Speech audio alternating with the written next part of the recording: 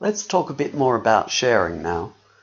Quite often you may want to share materials with other Mendeley users, or even collaborate directly on a particular paper.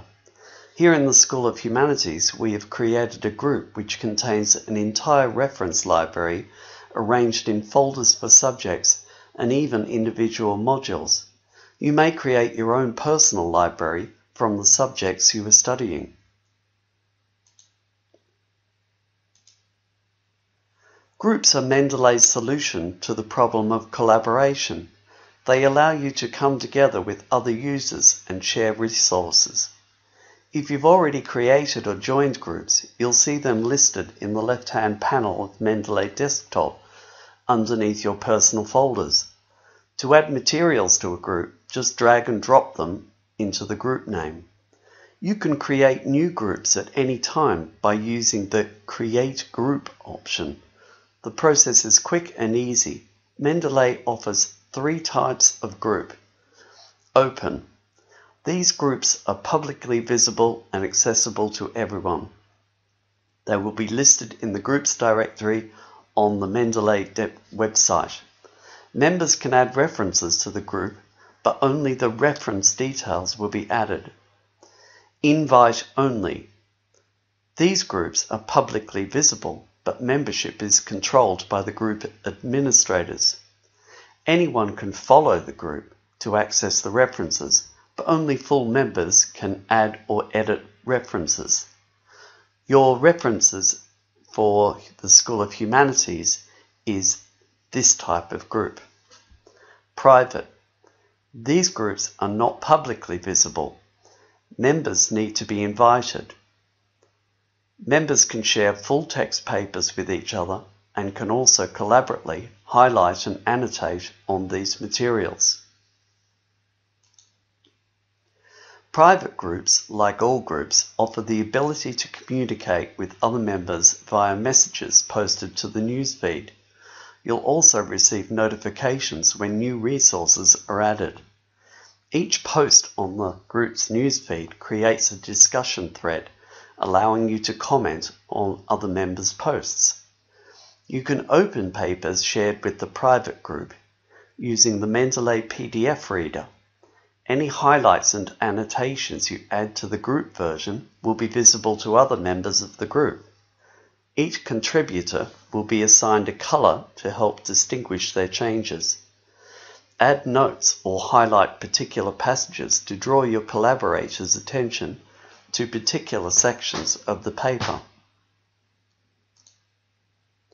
You can also browse popular public groups by subject to locate popular groups associated with each topic. Joining public groups is also a good way to connect with other Mendeley users who are active in your field. This can lead to collaboration and sharing of resources. Completing your Mendeley profile is a great way to promote yourself and encourage others to get in touch. You can also use your profile to share your interests and publications across the world. When viewing another user's profile, you will have the option to follow them, which will keep you up to date with their activity. You can also send them direct messages. You can use Mendeley to share your work with others by adding your publications to your personal profile. Adding publications will make them available to other users via your profile, as well as connecting you to them in the Mendeley web catalogue. If other users view your paper in the catalogue, they will see that you are a Mendeley user and will be able to connect with you. To add your personal publications, open My Publications in Mendeley Desktop and either drag and drop a file onto a specified area or click to browse to a file on your computer. In addition to groups and individuals, Mendeley also offers you the ability to discover new research. By drawing on the crowd-sourced catalogue of materials, Mendeley can draw on one of the largest resource libraries available online, one that's continually growing as users add more materials. If you know the name of a paper or if you have a specific topic in mind, you can use the literature search setting from within Mendeley Desktop. This allows you to retrieve new references from the Mendeley web catalogue.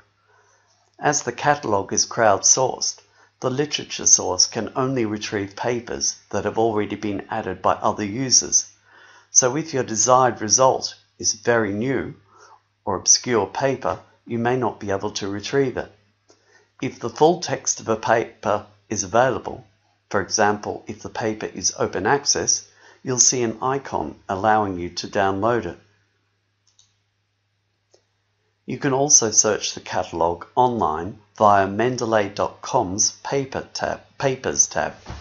If you're logged into your Mendeley account, you'll be able to save the resulting references straight to your library. When viewing a web catalogue entry, you'll see the option to add the reference to your library with just a single click. If the paper is freely available, that is open access, you'll also be able to download the paper.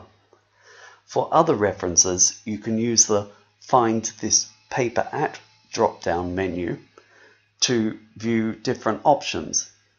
Using OpenURL will allow you to retrieve a paper through your institutional access, providing your institution has the appropriate subscription.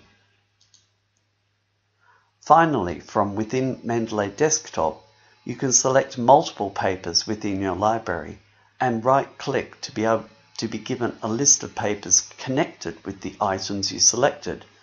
This can allow you to discover new resources connected to a set of materials, such as items within a particular folder, and can be handy for finding niche topics or interests. Mendeley's Research Center has detailed guides to each of the different versions, as well as featured guides that cover specific components. It's a good idea to use these guides to familiarize yourself with the different aspects of Mendeley. There are also a number of video guides available online. Hopefully we've covered enough of the basics of Mendeley in order for you to get up and running. Thanks for your time today, and I hope you enjoy using Mendeley.